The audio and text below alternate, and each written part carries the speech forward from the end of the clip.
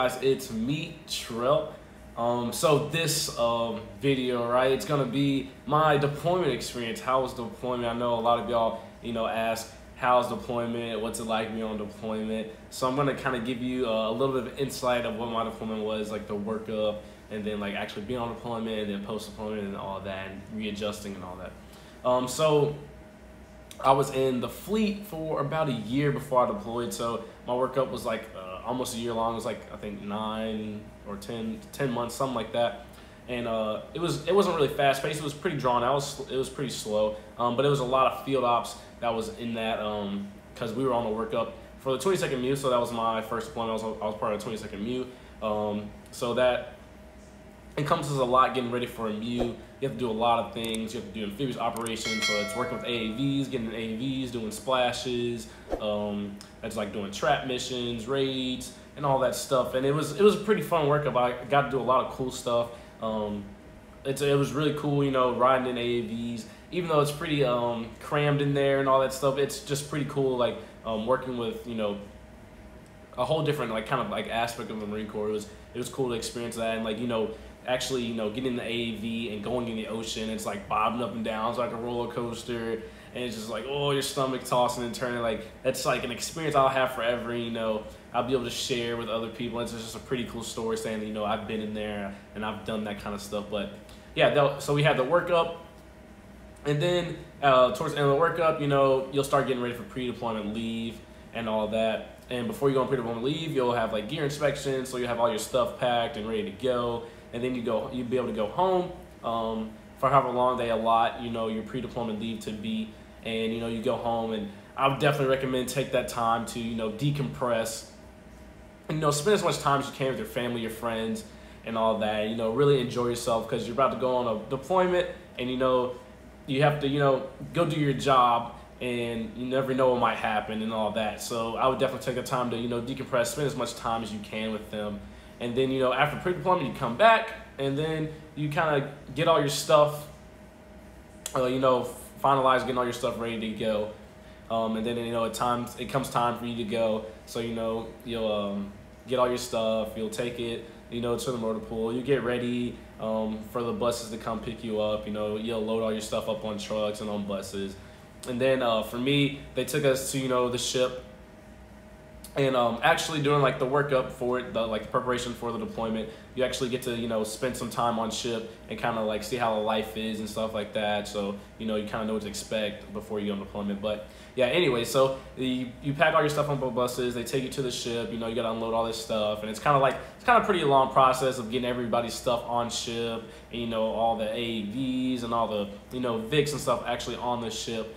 So it was kind of like a long wait, but it finally came time to pick up all the stuff, bring it on ship, and that's a process, guys. You're gonna be tired after doing that if you ever have to do a MU, bringing all that stuff up there, because it's really tight knit. It's like tight quarters in there, and it's honestly a struggle having to you have it on your flag, you got your main pack, assault pack, you got a sea bag, you have to carry all that stuff, and sometimes even your weapon systems, you got to carry all that up these flights of stairs and all this stuff up all these ramps and stuff. So you're gonna be pretty exhausted. You're gonna get up there, like I said, it's really tight knit, so everyone's stuff's gonna be everywhere. You're not gonna be able to move around that much. People are trying to claim what lockers they want, if they want top, middle, or bottom rack.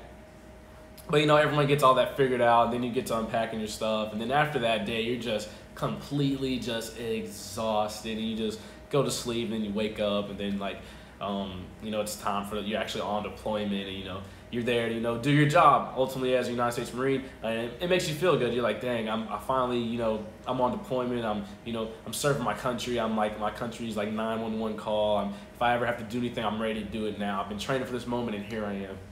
But I'm not gonna lie, ship life, I don't want to say it sucks, but it's just different because you don't have Wi-Fi, you don't have any of that. It's because there's so many people, on the ship, like to the chow lines is pretty long. Then you go outside, and, you want to get some fresh air, and then, you see the same scene every single day. It's just the blue, vast ocean. Like, you might see a dolphin every once in a while, a sea turtle, maybe a fish, or maybe some seaweed, but other than that, it's going to be the same thing every day. It's kind of like deja vu every day. It's just the same routine, so it's just rinse, wash, repeat. But there is stuff to do on ship, so you definitely can watch movies, play video games. You know, you can always do classes, read books, and they also have a gym on there. So I was going to the gym like twice a day. So I would wake up, I would go to breakfast, and then I would go to the gym. Then I might get some classes, and then I go to lunch, and then I go to the gym again. Then I'll take a shower, and then I go to dinner, and then I go back to like the living area, the berthing, and I'll like watch movies or play video games or just sleep. But other than that, there's really nothing else to do. You are able to call home at certain times. There's like these payphones like on the ship. So you go buy like this card, and you type in the pin and all that, and you can call home. But so I think we were on ship for maybe, I want to say, a month or so before we actually got our first port.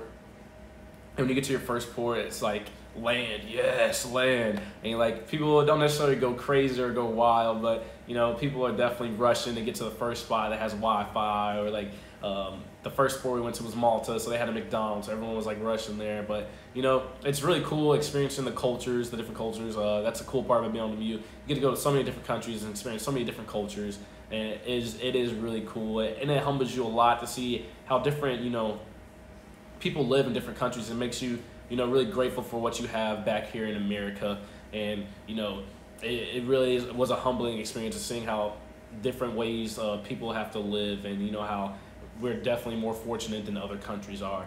And like I said, it just makes you really grateful. But yeah, so I was in Malta. You have fun with your boys and all that. You go bar hopping, you do all that stuff, and then you're only there for a couple days, so you have to get back on ship. And like I said, it's the same routine. It's rinse, wash, repeat type thing. It's like deja vu until you get to the next port. And then you get to the next port, you do the same exact thing. You experience the culture.